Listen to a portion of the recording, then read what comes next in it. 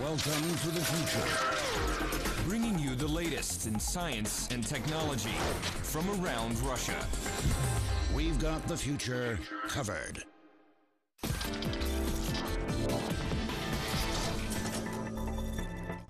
Hi, welcome back to the Keiser Report.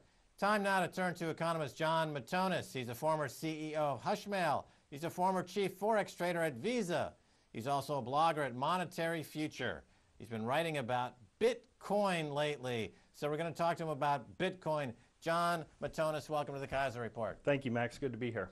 All right, so what is Bitcoin? Well, to start off, on initially how I got interested in this, I'd like to just take a step back and say that as a society, I think that I believe that we can do better than centralized monetary planning and debasing the currency, as the central banksters have been doing. Okay, that's a recurring theme on this show. Exactly. This is why we really want to dig into this Bitcoin story. It's getting a lot of press lately, so take us through what's going on here. Okay, at the very basic level, Bitcoin is a peer-to-peer distributed electronic currency. When you say P2P or peer-to-peer, I think of music file swapping, and there's computers and they have music on the computers, and the computers are able to swap files of music P2P in this way, and made famous from Napster. You know, Napster became very famous. And BitTorrents. And BitTorrents. BitTorrents for movies. Okay, so now this is being applied to currencies, right? Now it's being applied to currencies. So you can think of it as BitTorrents for movies applied to currencies.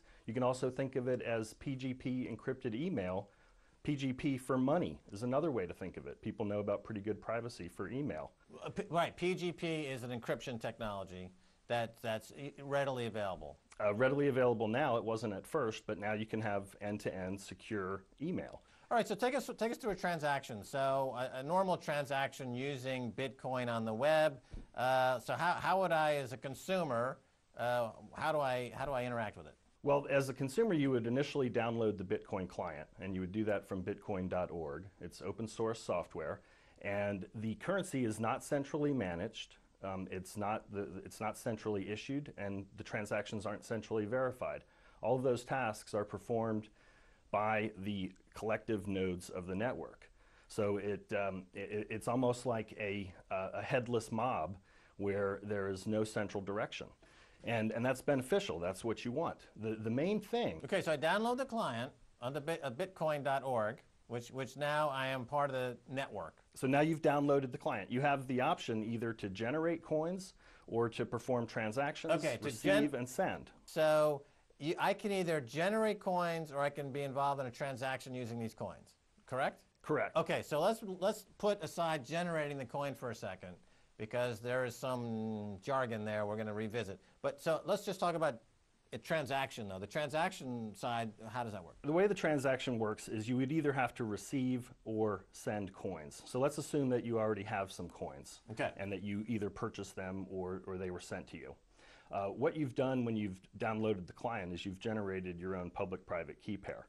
So you're able to sign your coins, and then you have a public key like you would for PGP that you put out for receiving your coins. Okay, so I purchase these Bitcoins. So if I can purchase them with my dollars, my US dollars. Correct.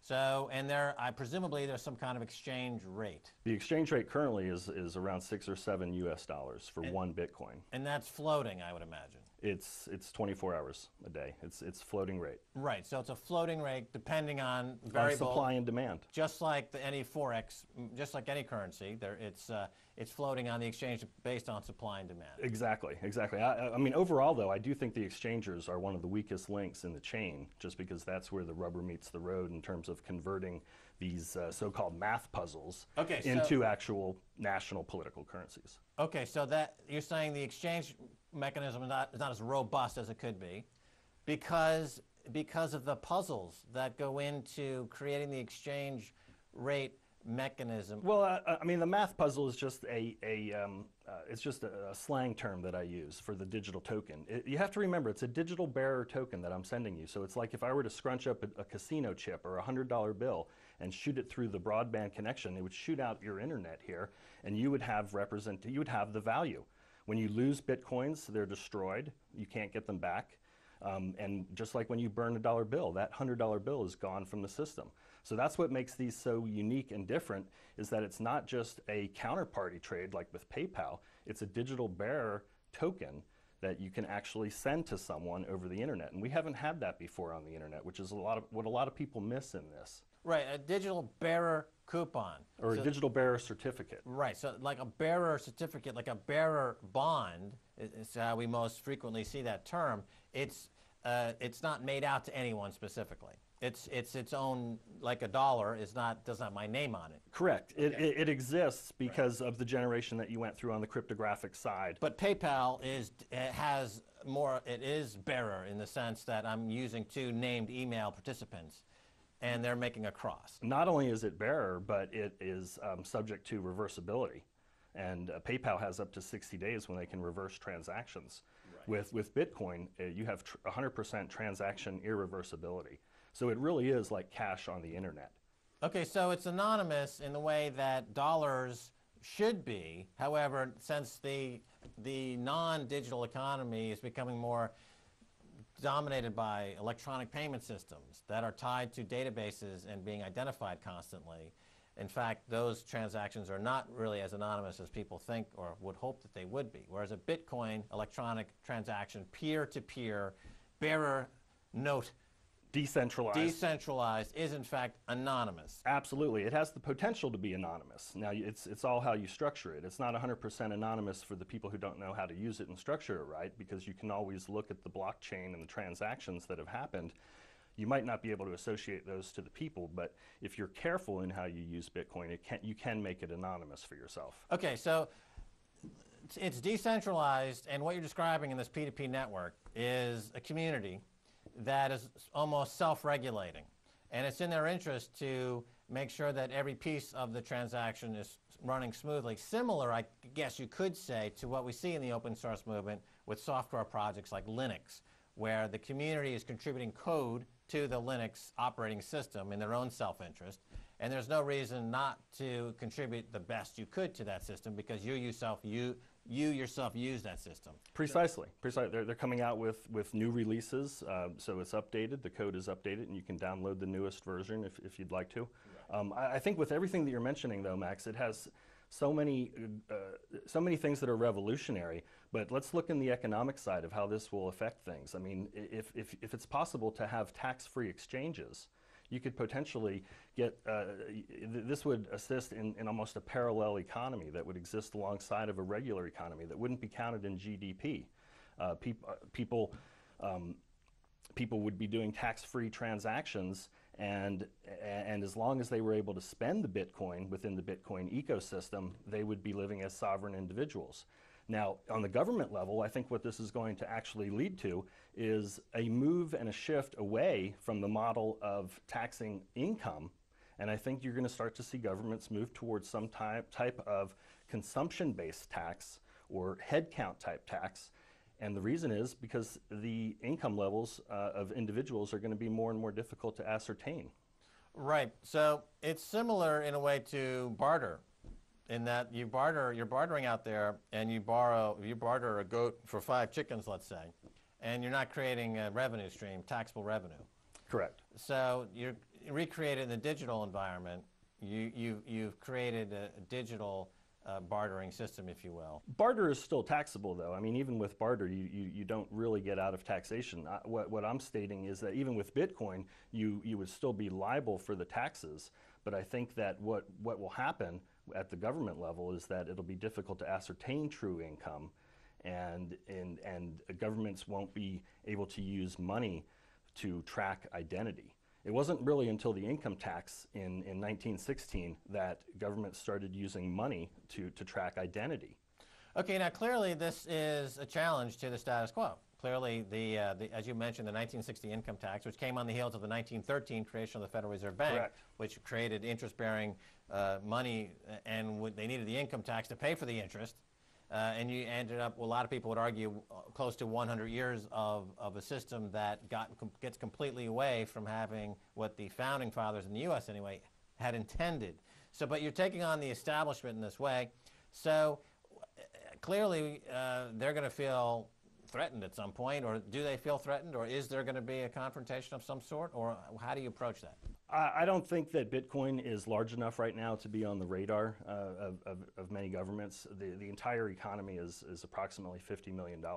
If you take the total number of Bitcoins outstanding multiplied by the exchange rate, it's $50 million. And it used to just be 5 million a small time ago. I can see it growing exponentially, and it definitely challenges the status quo.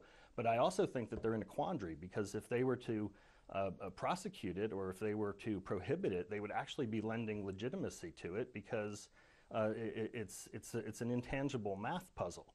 So I brought a little prop along with Okay, you're getting me. back to the puzzles now. Well, there's three things we've talked about, and we've got then two things we have yet to fully explain: the puzzles and the coin creation. I don't even think we're going to have time to get into the coin creation bit.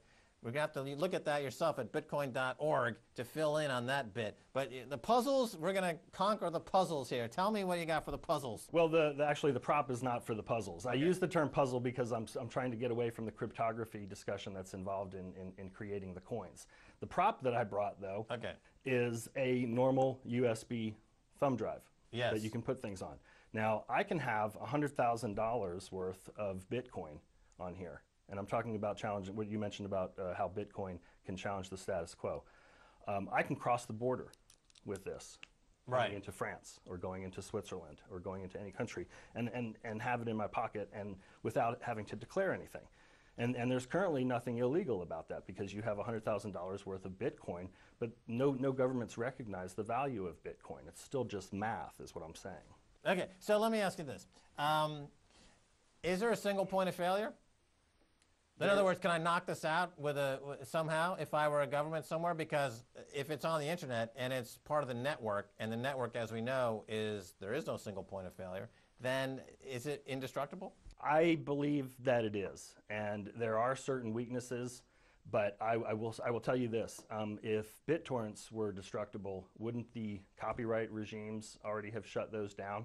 I believe digital cash will do to legal tender what BitTorrents did to copyrights.